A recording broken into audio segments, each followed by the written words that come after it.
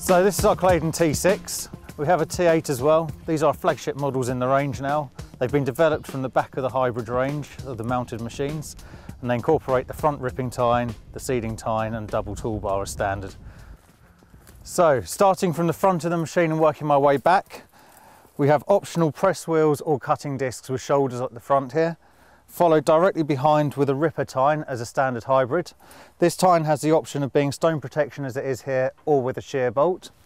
Following that, we have the patented technology of putting our seeding tine straight behind it. So seed comes out of the splitter boot, and then behind that we have the optional fertiliser boot fitted on this machine.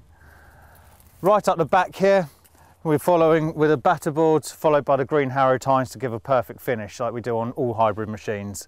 These have optional press wheels on the back as well if anybody so requires it. And then right on the very, very far end we have the pre-emergence markers as well. Setting the depth of this machine really couldn't be easier with our unique single point depth control system. Simply change the spacers and you change the depth that the seed gets planted at.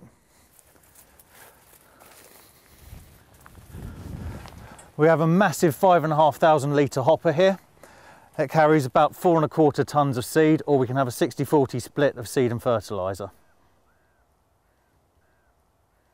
Inside it we have a light and vision kit, so we can see what's happening at night with the lights on or with the cameras in the daylight. We also got low levels hopper sensors just to let the farmer know when he's getting low on seed. The light and vision kit also incorporates 2 cameras outside of the hopper, one underneath for vision underneath and one, as you can see, off the back of the machine there. We have multiple lights around the machine so that we can see at night what's going on. Out the back here you can see Claydon's own design seed heads. We've incorporated solenoid shutoffs for post-emergence tram liners. We can also put seed blockage sensors into them. One of the main design briefs of this machine was to separate the hopper weight from the seeding chassis to make sure that as the hopper emptied that the seed didn't get shallower. To do that we've separated all of the weight from the depth wheels from the transport wheels of the hopper. We also made sure that every tyre runs on fresh virgin soil so nothing's capping over a readily planted seed.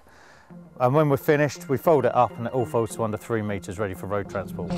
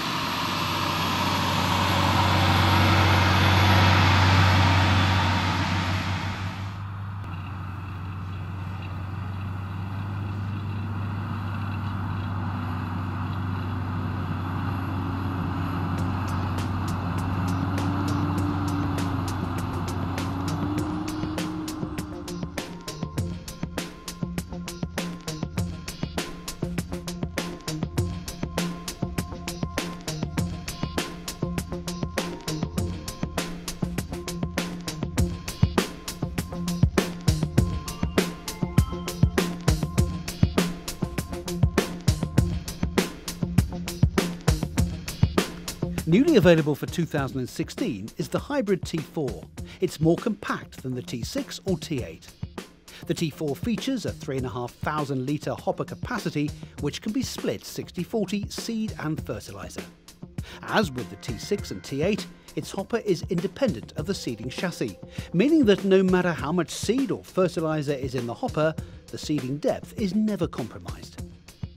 It shares many of the other outstanding features of its bigger brothers, including front press wheels or cutting discs, the hybrid patented two-tine technique, plus a variety of interchangeable seeding boot options and toolbar options for the rear.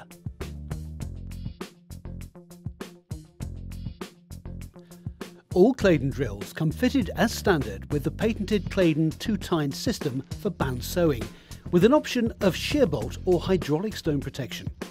The leading tine can be replaced for a cutting disc if the farmer wishes to drill into cover crops. Alternatively, the Claydon twin-tine kit, which has a patent pending, can be fitted for sowing into conventional lines just by changing 3 bolts per tine. The leading tine can be replaced with double cutting discs and low disturbance points for drilling into cover crops and minimal disturbance drilling.